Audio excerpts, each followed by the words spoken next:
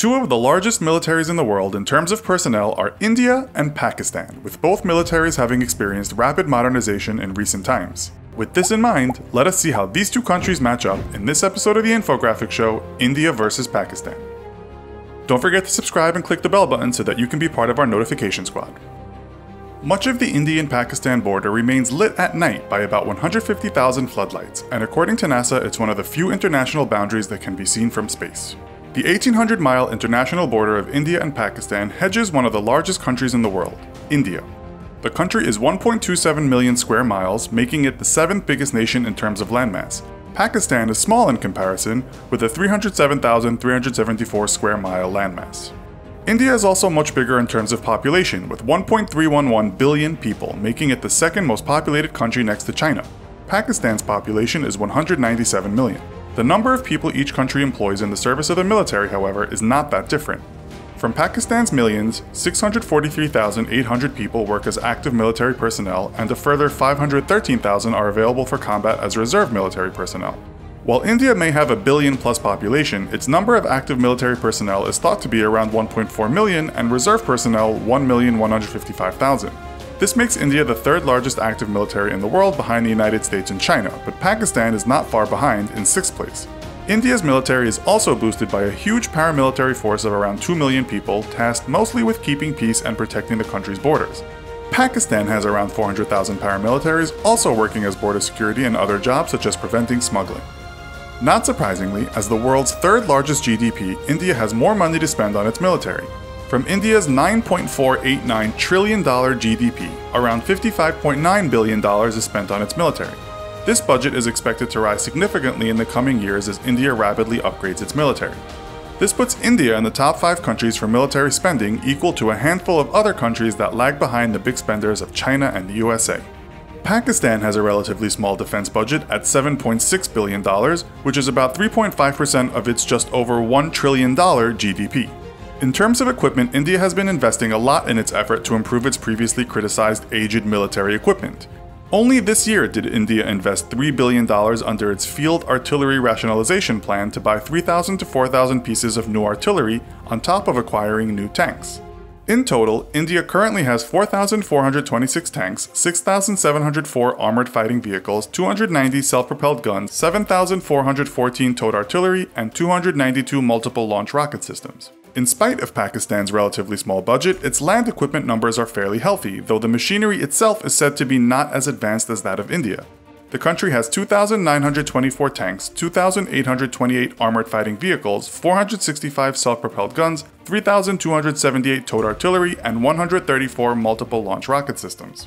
Pakistan's most respected beast on land is probably its Al-Khalid main battle tank, what's been called the backbone of the Pakistan Army's armored corps.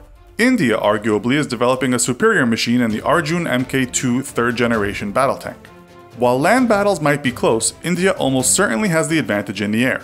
Its mighty air force has about 1,720 aircraft and is the 4th largest in the world in terms of personnel and aircraft. Pakistan's air force has a respectable 961 aircraft, but in terms of technology, India is way out in front. India's fleet consists of Russian-made Sukhoi Su-30 MKIs and Mikoyan MiG-29s, and is further bolstered with one of the most advanced aircraft ever built, the French multi-role fighter Dassault Mirage 2000.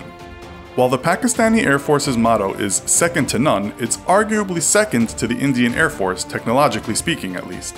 Its pilots are highly respected. The Pakistani current fleet consists of 76 F-16 Fighting Falcons, 88 VPAC JF-17 Thunders, and some older models of the French Dassault Mirage. While these aircraft are still in use, they cannot be said to be anywhere near as advanced as some of the world's most modern aerial military technology. Pakistan is said to have the upper hand in one area though, and that's its attack helicopters. The country has 51 AH-1S Cobra attack helicopters, while 15 AH-1Z Vipers have been ordered. India is somewhat light regarding these machines, although just recently the country's Ministry of Defense approved the acquisition of 39 new attack helicopters. In the water, India is considered as having one of the most powerful navies in the world, and Pakistan could make no such claim. However, Pakistan is in the process of investing millions of dollars in modernizing its navy fleet while decommissioning ships that are somewhat out of date. The Indian Navy is also in the process of acquiring ships better suited to the possibility of future naval warfare. As of this year, the Indian Navy has an estimated 67,109 personnel, more than Pakistan's estimated 30,000+ personnel. In terms of equipment, the Indian Navy has 1 aircraft carrier, 0 cruisers, 11 destroyers, 14 frigates, 15 submarines, 23 corvettes, 0 amphibious assault ships, 7 mine warfare ships, and 72 patrol ships.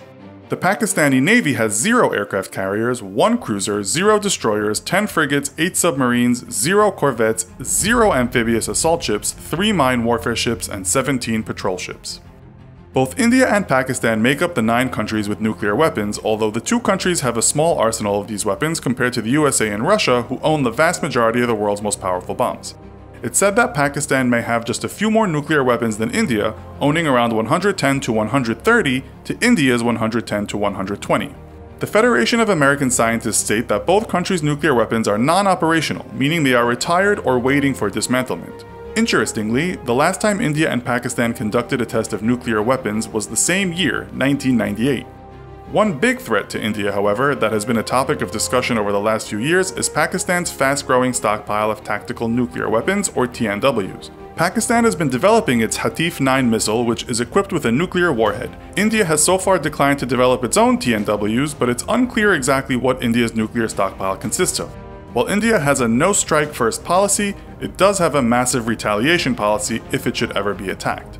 In the event of a conflict, it's difficult to say who India and Pakistan's allies would be. This would depend on who launched the offensive and why.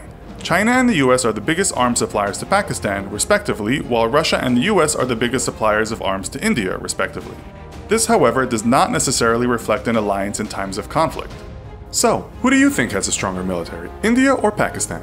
Let us know why in the comments, and be sure to check out India versus the United States. Thanks for watching, and as always, don't forget to like, share, and subscribe. See you next time!